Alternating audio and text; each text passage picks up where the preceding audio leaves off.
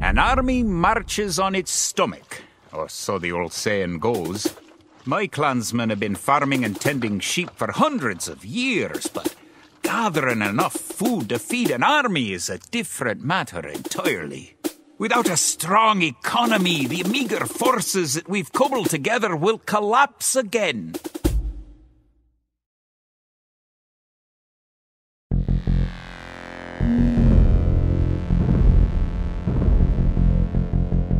To support the Scottish army, you'll need to build up your stockpile of resources.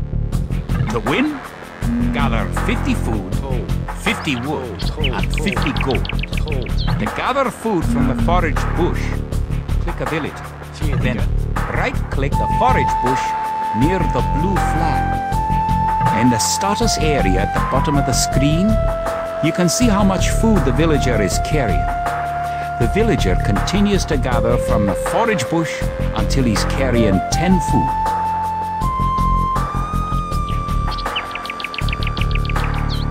The villager will continue working for you, carrying the food to the town centre.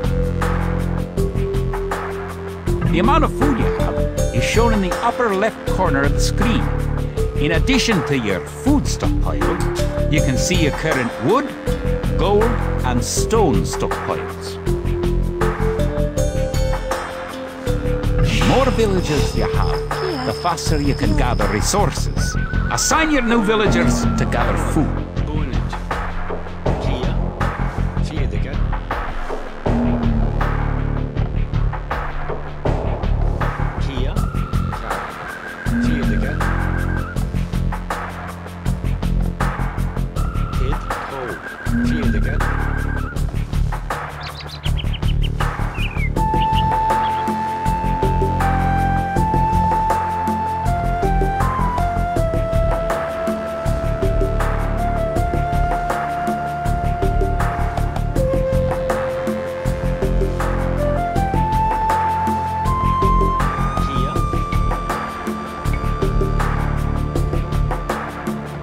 Great! You now have 50 food. To win, also gather 50 wood and 50 gold. To gather wood, click a villager, then right-click a tree. You haven't found any gold yet. Search in the unexplored territory. Good job! You now have enough wood. Good! You found some gold.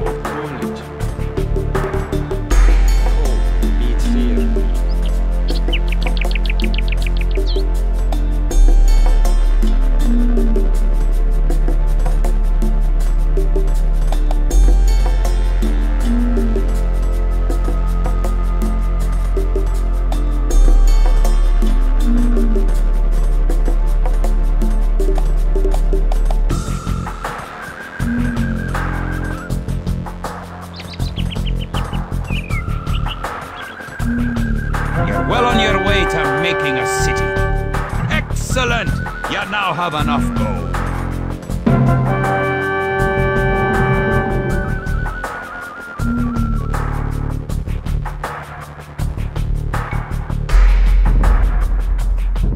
Edward Longshanks, for all his disrepute, has shown military tactics in Wales, England and France to be very effective, if not cruel and ruthless.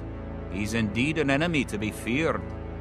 The English sacked the town of Berwick upon Tweed. Would that I could call it a battle, but it was truly more of a massacre.